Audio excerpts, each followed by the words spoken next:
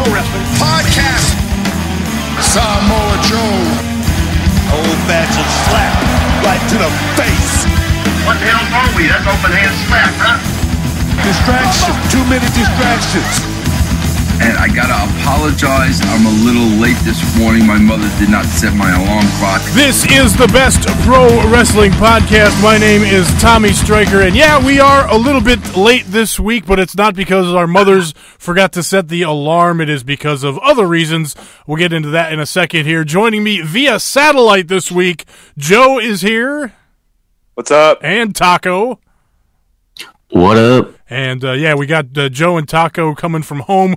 We're recording this on a Thursday instead of a Tuesday like usual. I had on a Thursday. I had some family in town, and it was crazy because from between Monday and today, I watched absolutely zero wrestling. So, like today, I did like the crash. Sacrilege. I did the crash course on everything. I listened to some recaps of Raw and SmackDown. I read some stuff on NXT.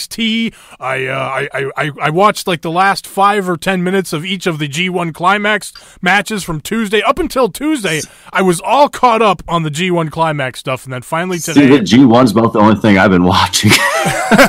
So, and the G1's been hot, by the way. I want to apologize right off the bat for last week's 2-hour extravaganza. Some of our most dedicated listeners tuned in for the 2-hour show and downloaded it. Thank you for checking that out. Some of you did not. Maybe you saw that it was a 2-hour show and said, not for me. Or maybe I'm thinking maybe a lot of it, what of it was hell, it's the middle of summer and there's things going on and there's not always time for wrestling podcasts. So I think that was part of it too. I mean, as evidenced by the host of the show, I had to put wrestling off for family this week, and that's what a lot of people have to do.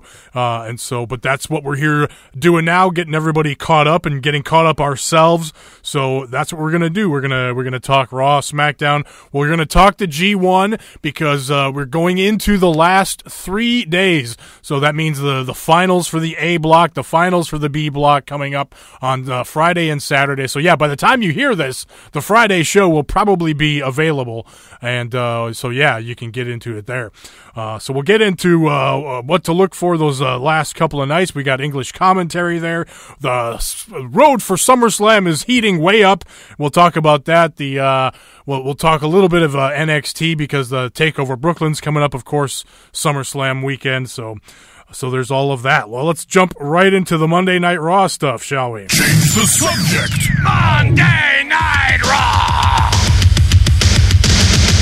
Don't often talk about this on the podcast, but every time I play that Monday Night Raw sounder, Joe and Taco do this little dance, I guess, in the studio. But since they're not in studio, air drumming. I'm just curious if the air drumming was going on at home since I played that soundbite. It is. Absolutely. I could see Taco on the Hangouts connection there. Okay, so cool. Good to know you guys were doing the dance, the air drumming. Yes, you got. Joe is also watching 205, not live. I am also watching 205 not live. Are you actually watching that right now? Yes. Nice. So I think, is it safe to say, Joe, are you the only one that watched the full 3-hour Raw extravaganza? Well, I did like the first couple hours, but I spaced out towards the end and clipped a lot of the rest. Right on. And Taco, did you? I'm right in assuming you kind of did the same thing that I did and kind of caught up on the clips? I watched most of Raw. I missed SmackDown. Okay. Kind of read up on it, but I got halfway through NXT today. Right on. Well, you guys I got through the promo part of it, so I got that at least. Cool. Okay. Well, back to Raw. It actually sounds like a pretty good damn Raw this week. It was decent. From what I read and the clips that I saw with Lesnar coming out at the beginning and fucking destroying the Miz Taraj, a nice segment there, leading into, of course, to the big main event between Strowman and Roman, the last man standing match. But let's talk a little bit of Lesnar here.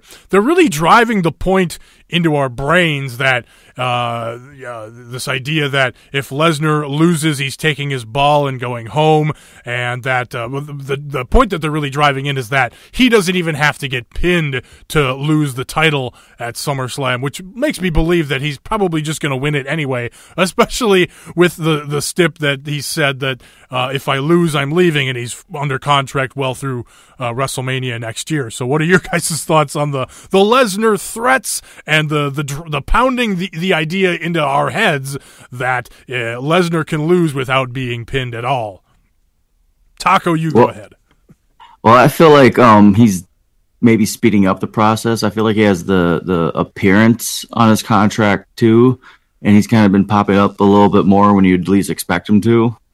For sure. Especially leading up to SummerSlam, so he's probably just trying to get rid of some of those appearances. But I know it's pretty interesting because you have John Jones out there tweeting. He's like, maybe I'll get a front row seat for SummerSlam. We'll see how it goes. So it's fun that he's poking the bear a little bit. For sure. Joe, thoughts on the Lesnar and the Miz Taraj and where they're going on SummerSlam with all of this? See, and it just makes me think it could be literally a split time decision up to SummerSlam, but if he's planning whether to fight John Jones or any other UFC fighter, I think he's going to get back in the octagon, meaning he's going to need a break from the WWE for a while. The issue that I've heard with Brock getting back into the octagon, doing MMA at all, is that first things first, he has to get back into the testing pool for the USADA, so that and once he does that, then he has to finish serving out his suspension because he got suspended after his fight last year, and then before the entire. Well, that's up in December, so. Well, only if once he has to enter into the testing pool again, which he hasn't done yet, and so it only that clock only restarts again once he enters into the drug testing pool. So he has to do that, and then the clock starts ticking on that. But then, like you said, even if he went in right now, we're talking, December or January. But then from January to April is WrestleMania season, and WWE is going to want to be using him all of the time. So he wants that payday too. Exactly. But I believe his current WWE deal is ending after this year's WrestleMania. So he could do through WrestleMania, go do a UFC show next late spring or summer. Obviously, with doing an MMA camp, it would probably be a July a fight for MMA or for the UFC next year. So we're really talking about a year out probably before Brock could even conceivably get in the ring with his current contractual obligations and the suspension stuff that he has to deal with as well. Let's talk the main event: Braun Strowman versus Roman Reigns, last man standing match. Joe, go ahead. Sounds like you've got some things to say about this one. It's just, it doesn't matter if you hate Roman or not. Just watching these two just beat the piss out of each other, it's entertaining. It's like watching AJ Styles beat up John Cena. Right on. What did you think of the finish? I did hear a little bit of criticism, and because Samoa Joe ends up choking out Roman Reigns. The whole time, Braun Strowman is laying flat on his back without the referee counting. So finally, the referee does start counting. Well, Braun has been down for what appears to be almost a 20 or 30 count because no referee was counting him down. But Braun does get up at the 8 or the 9 count to win the last man standing match. A lot of people giving the promotion heat because they do so many of these anything goes matches. No disqualifications. Anything goes. So it's like you said, Joe. They're out there beating the shit out of each other for 20 minutes, and then instead of having this satisfying finish, here comes Samoa Joe out of nowhere. Kind of fucking up the finish or whatever. Or just what are your thoughts on that? I just see it as typical WWE right now. With how much good wrestling is out there, it doesn't bug me anymore because I know that there's something to challenge it to make me, go somewhere else at this point. Taco, any thoughts on the big main event there? You can't look too deep into it. I mean, I'm surprised that they gave us those two in a last man standing match. Right, 2 weeks before SummerSlam, so that was pretty fucking dope, and those guys tore it up. Right on. So I don't know, it's just I can't look too deep into it. It was a good fucking show, and the thing that sticks out to me is that chair spot. That chair spot was so fucking good, and that chair just like a dart into fucking his face. Well, and how about everybody's speculating now? Now, did they steal that spot from Evil and Okada in the G1? Because they did do it first, like about a few days earlier. They did. Okada was going for the big dive over the railing, and then Evil just whips a fucking chair at him. So when I saw the GIF of that on Monday or Tuesday before I'd actually had a chance to see any part of Raw, I'm like, oh shit, they stole Evil's spot. So right. I just thought that was kind of funny. But yeah, it was a really cool spot in the match. And now a lot of people are speculating that next week on Raw we might get Samoa Joe versus Braun Strowman, because that's a matchup that we have not seen in this build up to SummerSlam. Would you be excited to see that on a Monday Night Raw, or should that be saved for something bigger? Especially since they haven't really announced something like that yet. I think it ends in like a bullshit decision, the same as the last man standing, but it gets it started. It gets the idea in our head that Samoa Joe, Braun Strowman could be a rivalry in the future. Right on. Let's talk the Ambrose and Seth Rollins saga that kind of went on during the show. I can't quit you. Yeah, a little bit of that. I kind of liked what they did here this week, and I kind of didn't like it too, just for a couple of different reasons. So what was it? Rollins has the early match with Sheamus, and the story here was afterwards the bar. Sheamus and Cesaro, they beat up Rollins after his match with Sheamus, and Ambrose doesn't come out. And so later on, Ambrose is having the match with Cesaro. They have a really good match. But then after the match, again, Sheamus and Cesaro with the beatdown. Then Rollins comes out and saves Ambrose from the beatdown.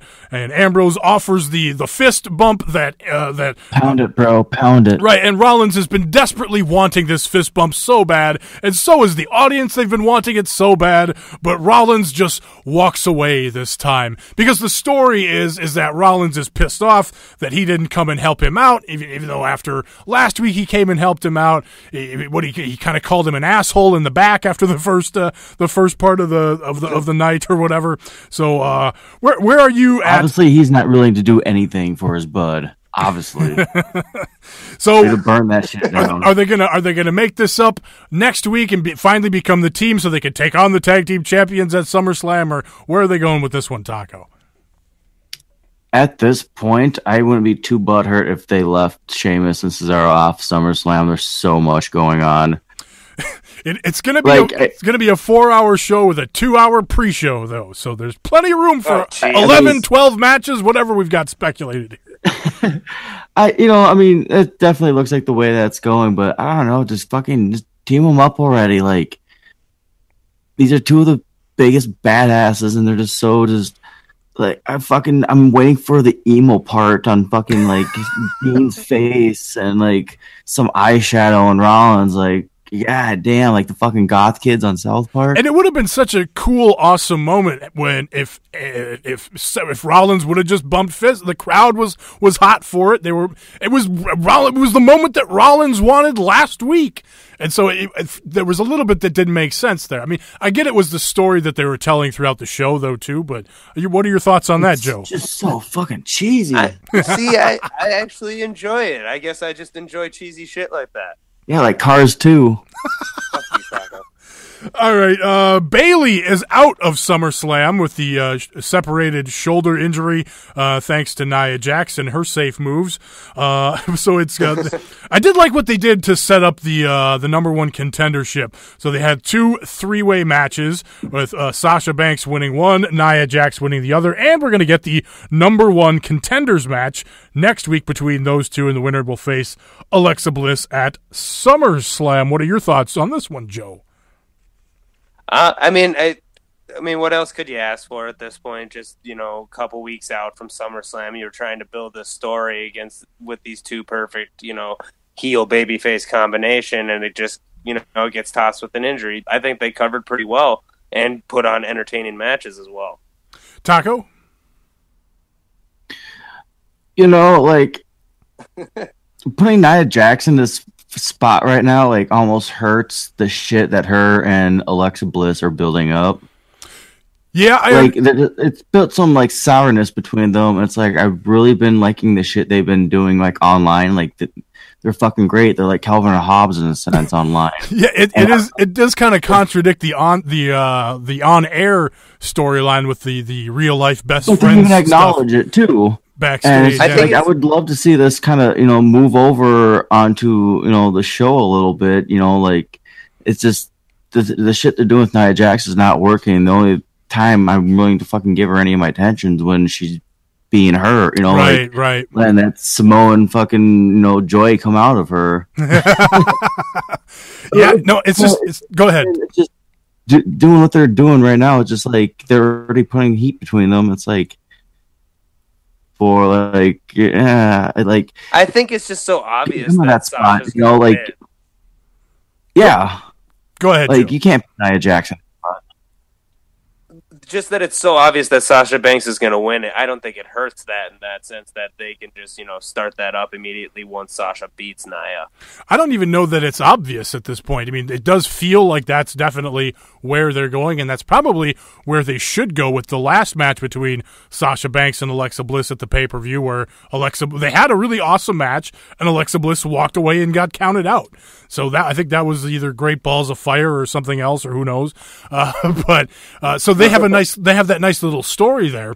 But I don't know that necessarily that they're just going to go right back to that story. That's probably what they should do, but who knows? Well, that's what I think. All right. Other stuff from Raw, they didn't really address the Scott Dawson situation, but he separated his biceps, so he's out for quite a while. So where do we do with the Hardys and Anderson and Gallows? Just a straight up 1-on-1. Who knows there? Tozawa, his shoulder injury is all good now, and he'll be taking on Neville at SummerSlam. Big Cass and Big Show. We got Enzo in a shark cage now at SummerSlam. That's an interesting. Again, the psychology is a little weird here too, because usually it's like the cheating heel that assists his heel buddy that has to go. The manager type that has to go in the shark cage. Your Paul Ellerings, of course. Those people of the world. So I guess the question is, does Enzo drop some sort of foreign object to assist Big Show, or does he drop a foreign object to assist Big Cass, and then he goes right back to being with Big Cass and turns heel? Or the third option, he tries to help Big Show, Cass intercepts, takes out Big Show. Taco, are you as psyched to watch this shark cage match as the rest of the world? I hope what we see is Enzo drop a gold chain from the cage, and it just magically like horseshoes around Cass's neck, and just he continues to wrestle with the gold chain around his neck. See, I'm calling brass knucks. And who gets the brass knucks, though? That's the question. It's definitely going to be Cass. Got to build him back. Yeah. All right. Goldust says he's going to be looking for somebody. He's going to be doing some scouting at SummerSlam. What do you think of Goldust moving into a manager's role, as it kind of looks like he's either looking for someone to manage, someone to team with? Who knows? What do you think of what they're doing with Goldust, Taco? What if he's the mystery assailant against Breezango? Well, that would be interesting, being that he's on Raw and they're on SmackDown. Dual promotion. They're free agents, And it's right. And SummerSlam is a double show, so yeah, it could. That certainly could be. I mean, Jason Jordan kind of skipped over just because his dad's Kurt Angle.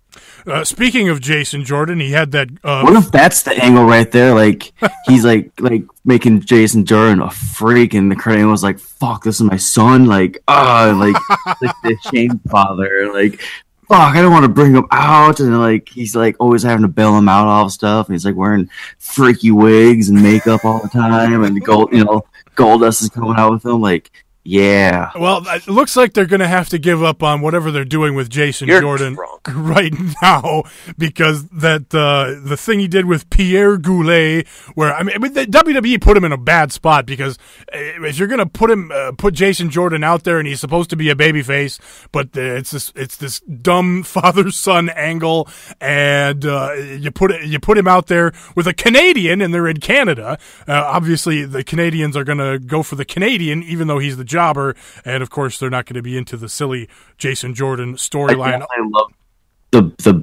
the angle in the back where he just found the guy just stretching. It was like, what the fuck?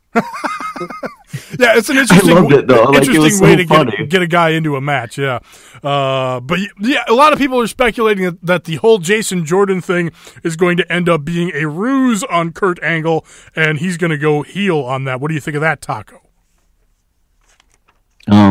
That's neat. Joe? Yeah, super neat. All right. That's all I want. That's all I got from Raw. Anything else, you guys? Not that I can think of. We're probably forgetting something. Probably not. Change the subject. Let's get into SmackDown Live. SmackDown Live. Players, I'm going to make this a tag team match.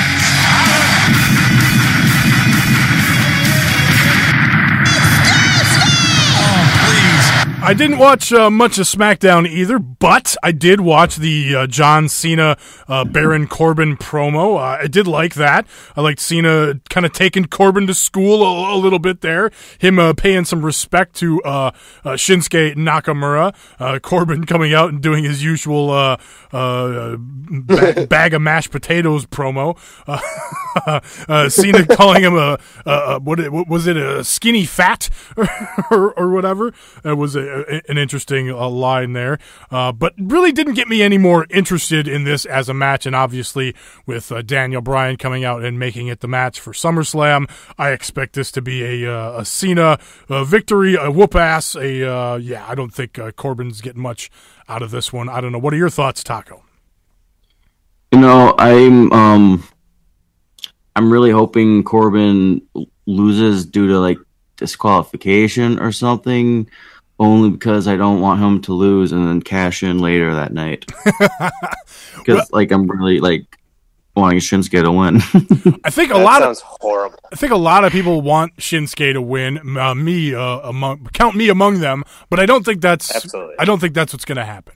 But no. I could see, and I don't think Corbin is going to cash in against Jinder Mahal either, because that would be lead to people cheering for maybe Jinder, actually.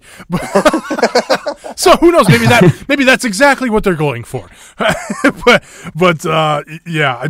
it's certainly a possibility.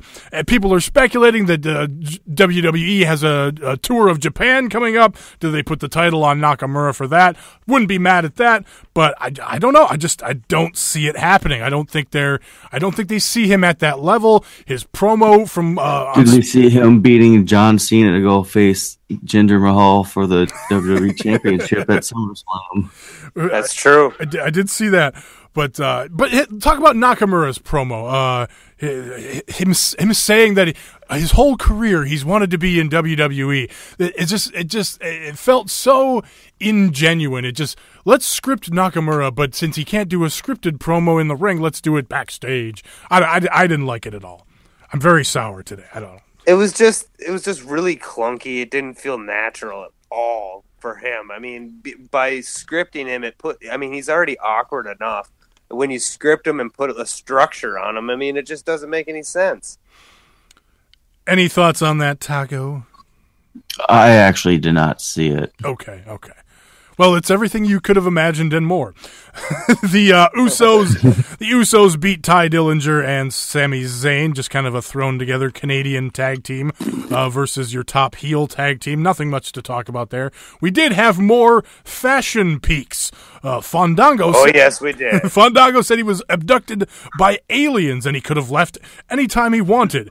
But then he lets Breeze know that the next guy to come through the door is the guy that killed Tully the horse. And of course it was Arn Anderson, who destroyed Tully. Double A, the Enforcer, took a couple of donuts and took off. Is the Fashion Files, is it growing old? Is it overstaying its welcome? Is it the golden truth of 2017, Joe? Not to me. I am in every week. I can watch this for weeks upon weeks upon weeks, and I think that's what they're going to do to us. They're going to keep giving us this almost cliffhanger, and then it's going to turn out to be nothing. Taco? Yeah, I'm enjoying it. It's funny as fuck, man. Keep it going. They're enjoying it. Everyone's enjoying it. Joe said he enjoys it week after week after week. There's definitely a Cars 2 line in there somewhere. Charlotte defeated Lana rather quickly, but Tamina still wants some sort of help from Lana. Yes, of course. Tamina thinks that Lana has some sort of superpower, I guess, because she was able to get title matches 2 weeks in a row, and she's such a loser. I liked Lana said something to the effect of, I want to be as fierce and as great of a fighter as you are. And maybe she's fierce. Maybe she's a great, quote, fighter. But boy, she's not a very good pro wrestler. So so these two being paired together is clunkier than, I don't know, Nia Jax trying to hit a body slam on somebody. I don't know. I'm not very good with the analogies today. But I don't know. Any thoughts on Lana? It's neat. It's neat. 10-4. Naomi versus Carmella. Carmella, of course, the Money in the Bank winner. Naomi, the current women's champion. So, of course, this was a non-title matchup. James Ellsworth is back. He's off of his suspension. He scared Naomi off the top rope. She fell off at the sight of James Ellsworth. Carmella gets the distraction victory. Distraction. Too many distractions. And, James Ellsworth is back. So, we'll get something there. It is going to be Naomi versus Natalya at SummerSlam. So I am actually looking forward to that match itself. I think that should be a good match. But again, Naomi was in having a match with Carmella, doing those awful looking kicks again. And so, how she brought the bitch slap back again. Well, that's a nice touch too. So I will not. Yeah. Now, if she could do it like Minoru Suzuki and Kazuchika Okada, god damn, we'll get into that in a little bit. But yeah, finally we had the AJ, Kevin Owens, and Shane McMahon kind of promo thing, and it was just teasing the idea: will Shane McMahon remain neutral in the match? Of course, we've got the tension between Kevin Owens and Shane McMahon. They kind of harkened back to the build up to WrestleMania, where it was AJ throwing Shane McMahon through car windows and beating up Shane McMahon randomly. Since after WrestleMania, the respect has been earned between the two. AJ, that was his kind of big babyface turn moment. But they did kind of do a tease where AJ inadvertently Pele kicks Shane McMahon. So the big question is, will Shane be neutral? It does add a little bit of intrigue, and this is a match I'm actually looking forward to at SummerSlam there. Absolutely. Yeah. All right. Any thoughts on that one, Taco? No, I didn't see it. So, okay. I mean, can we stop putting I don't want to see Shane in matches. We have so many guys that are fucking great talent in the WWE name right now that, he does do a good show, but we shouldn't need to rely on him to fucking go out there. I hear that. I hear that. It feels old. All right, we've been very not incredibly sour, not as sour as some, but we try to keep it positive on this show, and we've been a little bit sour on shows that, quite frankly, Taco and I haven't really seen. So let's shift into something that we probably won't be very sour on at all, and that is the G1 Climax. We're going to be very positive about the G1 Climax. Talk about the last weeks of matches, last week of matches. And also what's coming up in the final two nights here for New Japan. Oh, now my sound bites aren't firing. My little thing isn't working here. Change the subject. Touchscreens. That's what I told her. King of Sport. New Japan Pro Wrestling. I not going to go over all of the results because, I mean, a lot of these have happened a week or so ago, over a week ago, but I just kind of want to go over the standout matches, matches I thought were really good. You can get results in a lot of places. NJPW1972.com has all the results from the G1, but I just want to go over some matches that I liked going back over the last week. One thing I've noticed is that obviously it's summertime, and a lot of these arenas looks like not only the wrestlers, but the fans are fanning themselves off. But the wrestlers coming out, even at the beginning stages of the match, look very hot and sweaty here in this summer tournament. So, what you mean hot and sweaty? Yeah, you know that one. So going back to last Wednesday, the August 2nd show for the B block. Yeah, man. Oops. We get the New Japan Sounders up here. That'll might help there a little bit. There we go. The B block. B block. From that show, a very good match, and Kenny Omega versus Evil. Very good. Again, these two going into this match both had 8 points. Evil takes the fight outside very early in the match. He peels away the mat. I didn't talk about this last week, did I? I don't remember. I don't think so. Long. I don't think I did. Because this was from Wednesday. I don't believe so. This was from Wednesday. So no. Yeah, this would have been where we left off. Yeah, because we recorded Tuesday last week. So yeah, this was from Wednesday. At the beginning of the match, the psychology felt a little bit odd because Omega was trying to be the heel, but the crowd was on his side. But it felt better later on when Evil did his home run chair shot after a nice back and forth outside. Omega does Omega slams the lower back onto the apron, then hits a double stomp on the table on top of Evil. Then he sets up the table outside. They do a big back and forth on the apron. Then Evil hits this modified STO through the table. His face is bleeding. Crazy back and forth. Great near falls. Goes for his Banshee muzzle, Evil does, and then there's a rope break. Going into the finish, Evil looked out of it. Okay, what happened was Kenny Omega tagged Evil with one of his V-trigger knees, knocked him out fucking cold. And there was a lot of controversy about this online because the referee didn't step in and try to stop the match, but it was a lot. It went by so fast, and so what happened? He hits him with the V trigger, right? And then he's out. He's knocked out. Kenny Omega can't pick him up. He's out. And so he goes to try to cover him, but he's all tangled up in the ropes, so the referee can't make the count.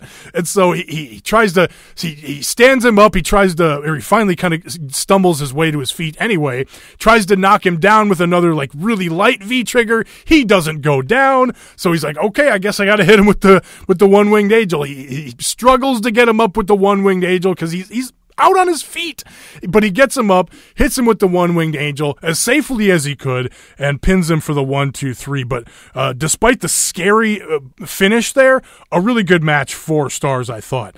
Taco, any thoughts on that one? Yeah, that was, I had actually in my picks, I had Evil going over in this one, so for later results, it's kind of like fuck. yeah, I hear that.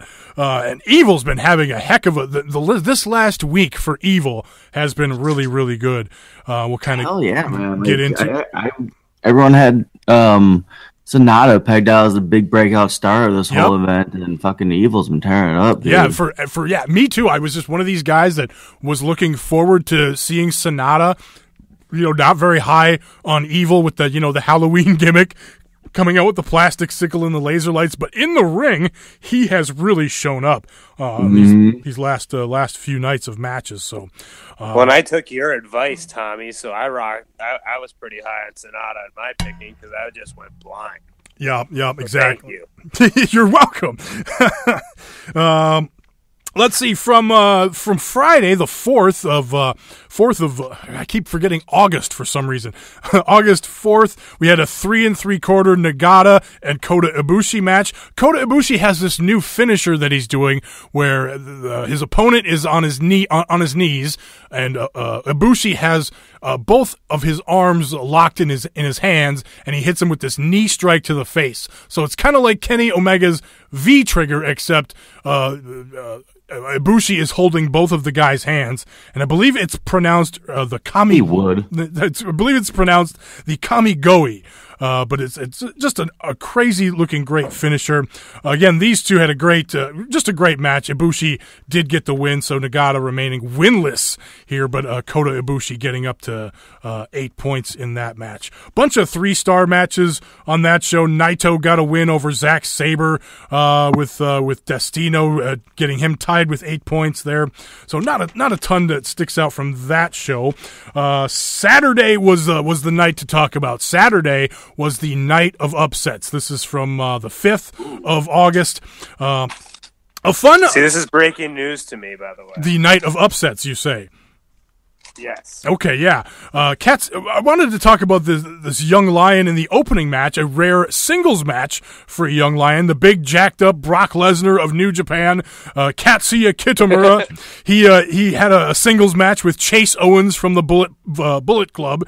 Katsuya Kitamura's got a new haircut. He chops really fucking hard, and he looks like he should murder Chase Owens. But of course, he's a young lion. Chase Owens, the veteran, nevertheless, he's the Bullet Club job guy, but every once in a while he gets to get a win over a young lion, and he did here in this opener.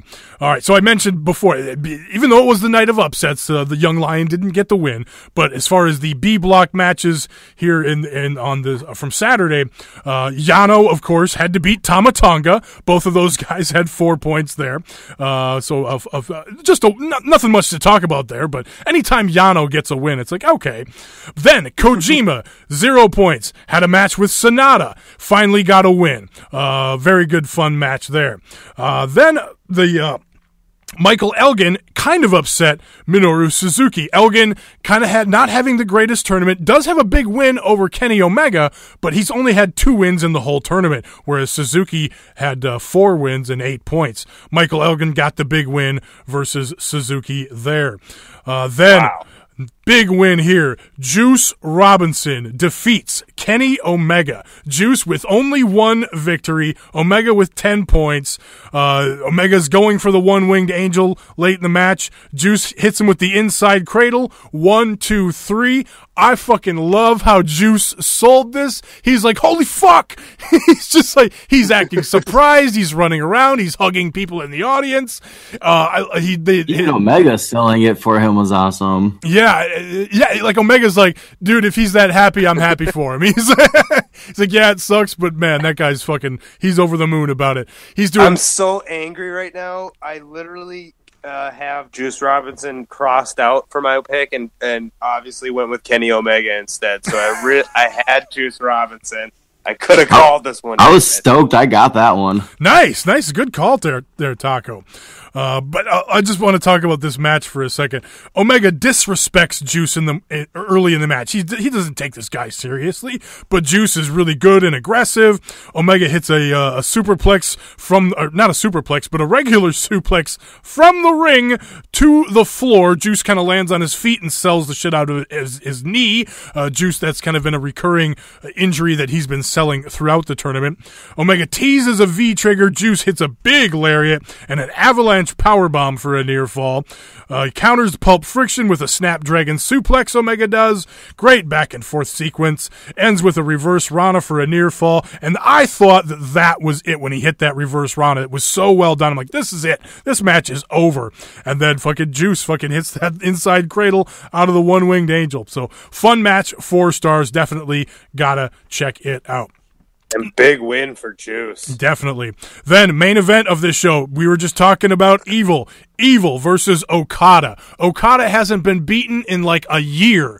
Fucking Evil hits him with the everything is evil, the STO, after a great fucking sequence. What a great match. This is the match we were talking about where Okada goes for his signature high cross body over the barricade on the floor, but Evil just whips the fucking chair right at his head. Same thing that Strowman and Roman Reigns did on Monday Night Raw, except this wasn't a padded office chair. It was like, a hard plastic audience chair or whatever. But yeah, just a really fun, great match there. From Sunday, let's see here. Kota Ibushi beat Yoshihashi. Nothing much to talk about there, but it was one of Yoshihashi's better matches. But again, Ibushi featuring his Kamigoi to get the win there. Main event of that one, 3 3/4, just under 4 stars for me. Hiroshi Tanahashi with 10 points, defeating Tomohiro Ishii, who had 8 points there.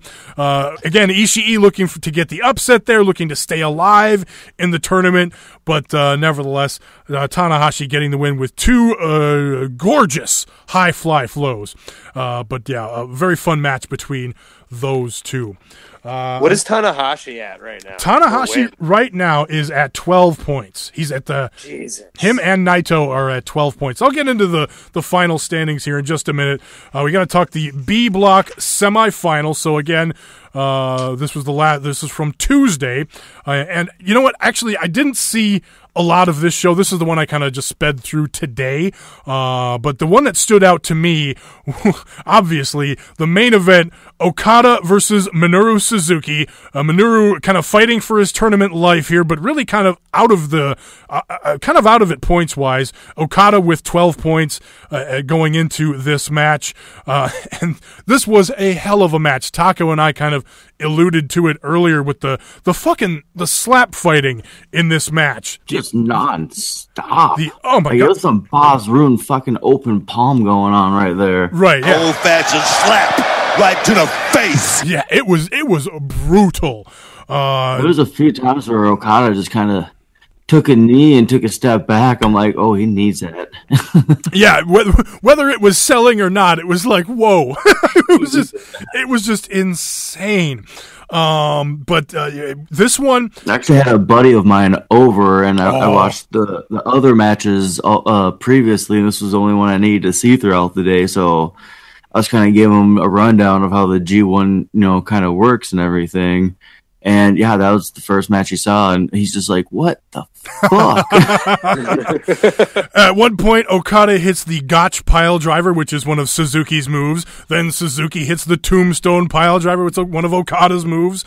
Suzuki works wicked late submissions in the match, just moving from one to another, trying to keep Okada away from the ropes. He works a really long sleeper hold, then stands Okada up and just slaps the shit out of him until he falls down, stands him up again, slaps the shit out of him again until he falls down.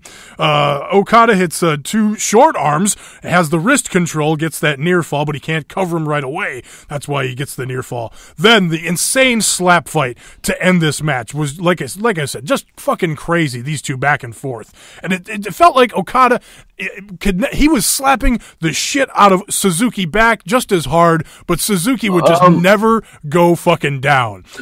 Okada's slaps were cute, but Suzuki was just fucking daggers. Like they were cute slaps. He was throwing them. he had some good ones in there. I showed up to a slap fight with Suzuki and fucking looking good. Okada finally hits the Rainmaker very late in the match, but he's so out of it, he can't make the cover. This one goes to a 30-minute draw, so 1 point for each. And I don't think any of us picked a draw in the tournament, so I don't think anybody gets pick'em points in that one there. But I picked a draw between Okada and Omega, so I'm like, fuck now. So yeah, that kind of throws. Well, actually, the way the things stand now, it really comes down to your two Tokyo Dome main events again. The main events, yeah. Yeah, Hiroshi Tanahashi versus Tetsuya Naito. Both of those guys have 12 points. The nearest two are Bad Luck Fale and Kota Ibushi with 10, but with tiebreakers and everything, it doesn't really matter because let's see here. Yeah, Ibushi lost to Naito, so whether Naito wins or loses, it doesn't matter because, if Naito wins, he's got 14, so it doesn't matter. But if he loses, he's got 12. Ibushi lost to him, so it doesn't matter. Same thing with Bad Luck. Well, Bad Luck Fale actually didn't he beat? No, he lost to Tanahashi. So neither of those guys matter. He also lost to. He did have a victory over Naito, so he could get to 12, which doesn't matter because one of those guys with 12 points is getting to 14. So that doesn't matter. Even if they go to a draw, it's 13 points, so it goes down to. Then it comes down to tiebreakers between those two guys. So Tanahashi lost to Kota Ibushi, and that was it. No, and Zack Sabre Jr. and Naito lost to Fale and Tomohiro Ishii. So it would come down to whatever those tiebreakers come out to be there. But if they go to a tie, but I don't think they'll do two ties. But you never know; they certainly could. In the B block, it's Okada with 13 points and Omega with 12. And the same thing here, tiebreakers come into play. It really comes down to those two because if Omega wins, he's got 14. The nearest next point winner is Evil with 10 points, who does have that victory over Okada. But Okada with 13 points. Well, go ahead, Taco. That's just so weird to say. Yeah. Evil has the win over Okada. Right. Now it's just like, oh, when's he get his title match now? Like, fuck, man. He'll definitely get one sometime this fall. Yeah. They're going to they've got 3 shows in September. They've got the King of Pro Wrestling, I think, is in October or November. And yeah, they've got a big show every month leading up to late November and early December. December is the World Tag League, which is like a tag team tournament thing, so they won't have a big any big singles matches in there. So it will be sometime in the fall here where Evil will definitely get his shot for sure. So, but yeah, it comes down to Okada versus Omega and Tanahashi versus Naito in these last 2 matchups. But we got English commentary on Friday, Saturday, and Sunday. It'll be exciting to see it play out. I'm sorry if you hear my dog in the background. Nope, I didn't hear your dog, so that was fine there. Again, in my pick'em, I got Omega going all the way, but I had Omega and Ibushi in the finals. In my secondary unofficial prediction, I had Okada and Tanahashi going to the finals with Tanahashi actually getting I had Okada getting the win, I think. It doesn't matter. It's a secondary prediction anyway. But yeah, I did want to mention too, also from this B block semifinal, Juice Robinson versus Toru Yano. A nothing match. Didn't really matter. Could have put Toru Yano over, but I think they gave Juice the win with Pulp Friction, which was a somewhat predictable thing there. But I think if Juice had a lackluster tournament and nobody really cared about him, I could have seen them just putting Yano over there and giving him an extra win there. But I thought it was a nice late feel-good win for Juice late in the tournament, getting him up to 6 points. Getting him 3 wins there was a nice touch there. You know who I've been liking out of this whole event? Go ahead. Is Tama Tonga. He's been tearing it up, man. Yeah, he's got a nice. He's grabbing it right now. He's going for it. He's got a good attitude. He's got a different kind of in-ring style, and yeah, it's kind of been nice to see him develop too. I also liked Elgin getting a win over Evil, who just defeated Okada. So that makes for some interesting matchups down the road too. And so it'll be interesting to see how things play out over the next few nights here. Let's change it up here. Let's get into some Ring of Honor, shall we? Change the subject. I'm all late on my sounders here. Anyway, this week they built up for a couple of weeks here. It was the big Ring of Honor title match between Cody Rhodes and Christopher Daniels. 2 out of 3 falls. Joe, you saw this, right? Here's the thing. I saw the beginning of the show, but I didn't get a chance to actually see the match. I imagine it was probably pretty predictable with Cody Rhodes retaining here. But Joe, go ahead and talk about what was that? Was that the outcome that everybody thought was going to happen there? Yeah, pretty much, and it did happen. But what I liked about it was Daniels didn't get a fall. Cody Rhodes won it straight up. 2-0. Really? That's an interesting touch. Wow. And then one thing that I really liked about it was that opening promo. I mean, I just want to talk about that. Yes. The fact of letting Christopher Daniels and Kazarian go off on the crowd, and with the execs not allowing the footage until now, and I really like that touch. It's it's Ring of Honor adding a little bit more of almost the WWE factor, but still doing it their way. And it really took advantage of the story that the audience gave them. You know, the audience turned on Christopher Daniels. They got on Cody Rhodes' you even side. talked about it. So yeah, it was the natural thing to do. Just have them go heel on it. I loved Cody's promo. So they totally flipped Daniels and Kazarian. Yep, they flipped Daniels and Kazarian back over to heels. Cody is still kind of doing the same thing though. Like Cody's promo was like, I'm a sports entertainer, you know, doing that. He was doing like the sit down promo with the suit and the title belt over his shoulder. Didn't change a damn thing. Yeah, he was still doing the same thing. Here's the thing, like. He comes out, he talks that shit, and you know it's kind of the same thing he speaks every week. But I love the snaps, or, you know, like the tweets he's doing, the fucking just walking out with the big old fucking cigar in his mouth, yeah. And he has a world championship to back it up.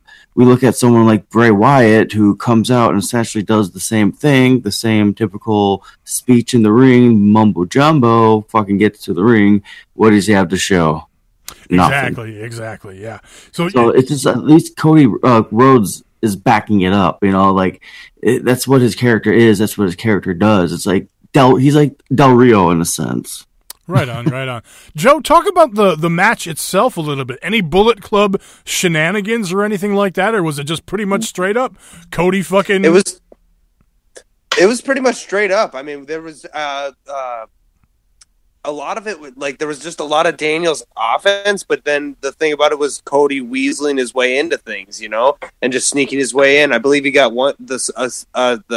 he's been using a submission recently. I cannot remember for the life of me. Okay. But he got a submission win, and then he got a pinfall, and just like the look on his face and the huge ass smile because he was looking Daniels right in the face. Of just like, I did it and I proved it to you. It was fun.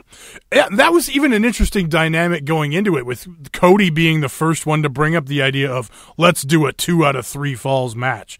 So that really interesting matchup there. I'll have to go back and check it out just because I didn't get a chance to. The only other big thing from this show was Silas and Beer City Bruiser out there doing their thing. Yeah. 43 days now, but then finally Jay Lethal comes back and attacks, goes crazy off on him with a chair. Security comes out there. He takes out security. They save like the skinniest security guard for last. He comes out to the ring, and Jay Lethal's just like, no, just go away. Like he shoos him. He doesn't hit him, doesn't take him out. He just points, get out, and then he finally just kind of gets out. And so I thought that was really funny. But yeah, Lethal is back to continue his feud with the Beer City Bruiser there. So yeah, fun show from Ring of Honor this week. Let's get into kind of the last couple of weeks of NXT because we didn't get a chance to talk about the big Kyle O'Reilly debut, and so we got to talk about it. Change the subject. So here is NXT.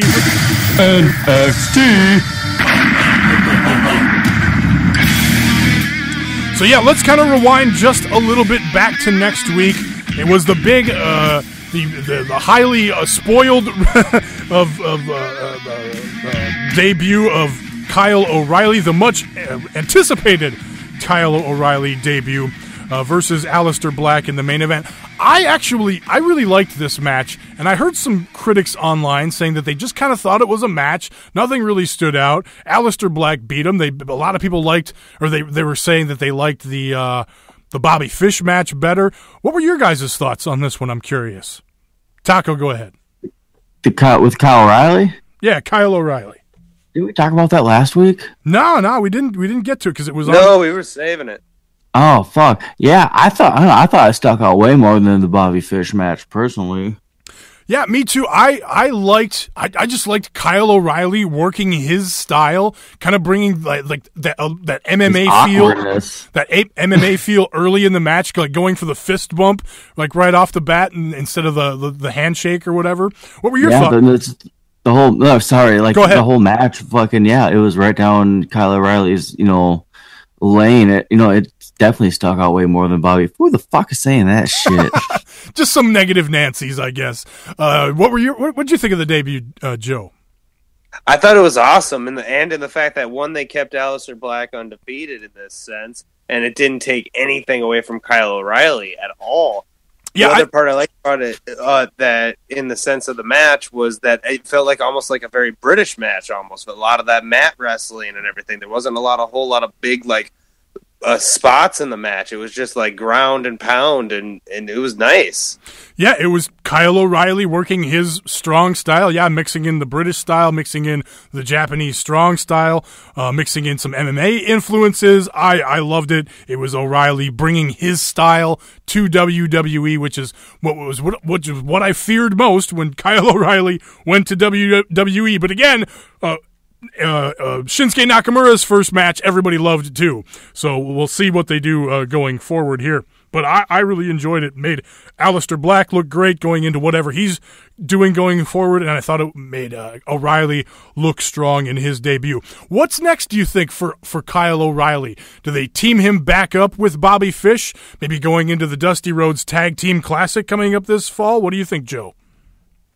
Oh, I'll be honest with you. I haven't even thought that far ahead on it. Taco? But that would be awesome. I would love to see that. Yeah, I think that would be the proper thing to kind of do, since you got them both there, and the tag division or the tag tournament's coming up now, and yeah, you might as well get some tag teams going on. Look, we just got DIY split up, and kind of by that time, Ciampa should be kind of returning at that point too, to kind of fit in with the tournament in a sense in a singles division. Hopefully it's not longer than that, but we'll see. So this week's NXT, again, I didn't get a chance to see it. I'm just kind of reading a report that I saw on it, but I know you got to see it, Joe, and I'm very interested to go check it out and see what happened. But the big news, I guess, I'm kind of reading this off of Wrestling Observer. Roderick Strong's going to wrestle Drew McIntyre next week, and if he wins versus McIntyre, he will get a match with Bobby Roode after TakeOver. So this is regardless whether or not Bobby Roode keeps the title at TakeOver, and so just a chance for Roderick Strong's story to continue here, I guess. Joe, what did you make of this segment? I thought the exact same thing. Like I feel like Bobby Roode is still going to walk out champion. I'm kind of turning. I was on Drew McIntyre's back on this one, but I really think Bobby Roode's going to walk out with it again, making that title viable in that match as well. Taco, what do you think? Yeah, I'm with you. Actually, I saw this promo. I got halfway through NXT, so I don't know what happened after this, but yeah, I thought actually it was a really good promo. Everyone was awesome, and when Roderick Strong's music hit too, it was kind of surprising because Bobby Roode was the one that threw out that ultimatum of, "Oh, you want to fight me? Fight this guy first," Sure. McIntyre's like, okay, and Regal was out there, and he was like, no, get it straight, I'm the one that makes the matches around here, and Bobby Roode's like, why? Strong wants it, McIntyre wants it, we are NXT, they want it, so he's just milking the we are NXT thing, and McIntyre's just like, just make the damn match, and so yeah, the promos from everybody in there was super awesome, and yeah, it was definitely worth watching. Okay. Sounds like Eric Young is back, and he was helping Sanity beat down the Authors of Pain. So that was neat, I guess. Johnny Gargano is going to take on Andrade Cien Almas at TakeOver Brooklyn. So awesome. Very interesting. That's going to be an awesome match. I think that's opening match for the night. Right on. We had the debut of the Street Profits. They defeated Chris and JC Metro. Joe, what are your thoughts on this? The re-debut of the Street Profits. I guess Dawkins is still wearing 2 headbands for some reason. And also still stirring that pot. Great. It's I mean, like, I'm glad for him. It actually wasn't that bad. It's obviously a debut match for a newer tag team, 2 guys working together and everything like that. So we'll see where it goes. They have the personality, honestly. I've actually really enjoyed the Snapchat vignettes. They've been kind of fun. Right on. It reminds you of Crime Time without being so racist. Taco, did you get a chance to see that one? Or yeah, I did see that match too, and it'd be a fun another tag team in there. Looks like Danny Burch took on Oney Lorcan again. I'm very much looking forward to going back and watching this one. So much fun. Just as good as the first one, huh? Are we going to get a third match between these two at TakeOver? I don't know if it'll be TakeOver, but we'll see a match between these two down the road. It's kind of, again, there wasn't any, disrespect. They did the shake the hand at the end. It was fun. Right on. And then it was Andrade Cien almost winning over No Way Jose on NXT. What did you think of that one, Joe? I mean, it was a decent match, but I just feel like No Way Jose had to have done something wrong. He disappeared from television during the Sanity feud. We've seen him very rarely, and he's usually been losing pretty quickly in those very instant spots. So it wasn't a No Way Jose match in my mind. I hear that, but Andrade looked good as well. Yeah, I've enjoyed the Andrade push, the new story for him, and I kind of understand the No Way Jose kind of getting pushed down the card. They just he made his debut. Everybody's into him. He's got the fun NXT gimmick, but there's really nothing else there right now. So I don't necessarily mind him. No Way Jose, you're always going to be a joke. Yeah, exactly. If your name is No Way Jose or Fandango or the Velveteen Dream, and it's not like his matches really, fly off the, handle. You don't see. There's nothing special there.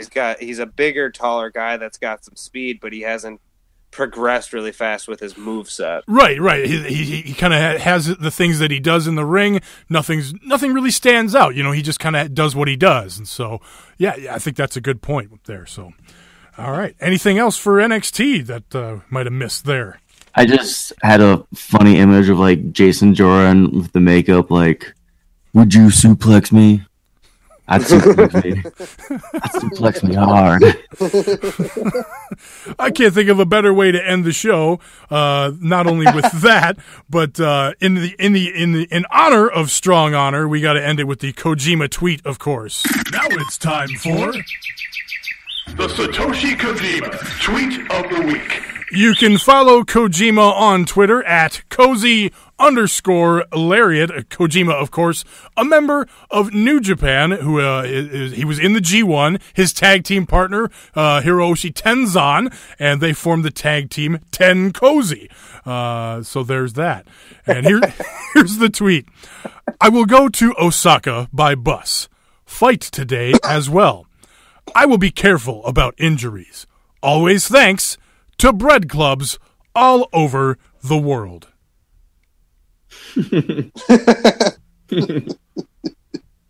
Red Club for life.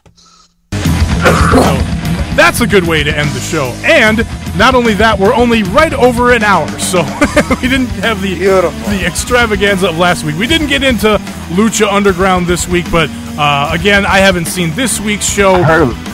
Go ahead, Taco. I heard it was good, so... Okay, well, yeah, I'll have to get into that. Last week's was decent, so we'll be updating our brackets last weekend. With the G1 wrapping up this weekend, there won't be as much insanity to talk about, although looking forward to this weekend's matches as well for that. So if you want to go check out back episodes of this show, go to bestprowrestlingpodcast.com. Please, if you like the show, share it on social media at BPW Podcast on Twitter, Facebook.com/bestprowrestlingpodcast, and what was the other one I was going to say? Go iTunes. Rate, review, and subscribe on iTunes or wherever you get your podcasts.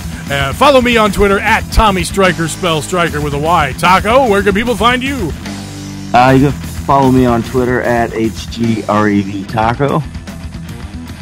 And you can follow me, Joe, at Joe BPWP. That's at Joe Best Pro Wrestling Podcast. That's going to do it for this week. Thanks for checking it out. Bye.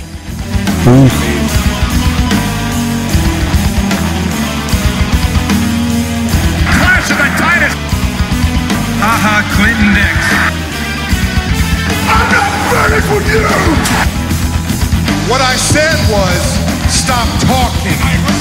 Weird question. Is Jinder Mahal a cruiserweight? My botch.